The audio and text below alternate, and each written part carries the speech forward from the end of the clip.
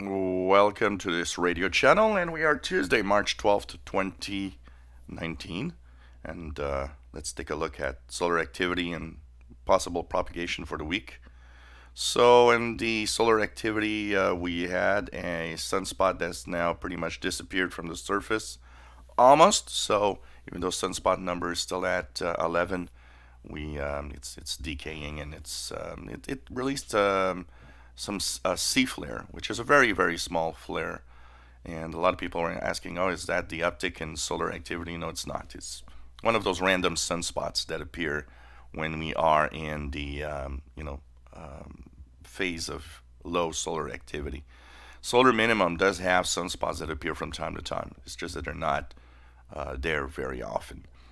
So a C flare is a small flare. It doesn't have a lot of impact. It could have attenuated some of the signals on the daytime side of Earth when it erupted a little bit, but they are really small.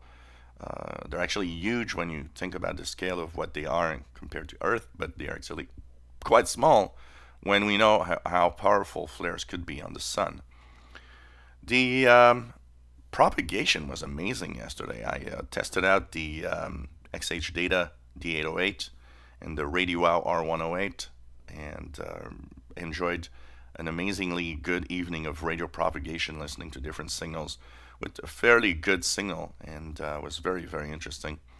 So we'll be of course continuing the testing out of these receivers. So videos coming up. Of course, a lot of you kind of excited. They want to know, hey, what do you think of these radios? So I'm starting already to have a pretty strong opinion, and of course we'll have the reviews and all of that. I hope to start posting today also the reviews of the RSP1A, which is more complex of a review because it's very interesting device, and I want to make sure that everybody understands what it is and how well it works and what its flaws are. So I'm taking a lot of notes to do these reviews that will be very complete. As for the solar conditions, well, we should have an okay week. I mean, if we look at what is happening, is this coronal hole is there centered, so there will be some solar wind gusts. That's pretty much what's been the story for the past weeks. And this of course means that there will be some moments where propagation can degrade a little bit if the solar wind is capable of producing some minor storming. But for now, things are rather quiet actually, and so let's cross our fingers that it's going to continue like that.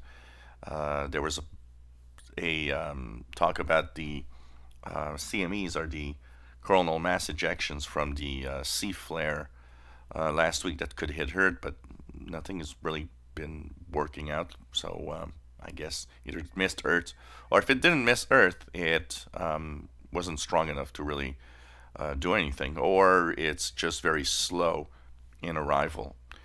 But consider propagation to be probably very good this week. I would think that propagation will be quite good, and I think it's going to be a interesting radio weekend.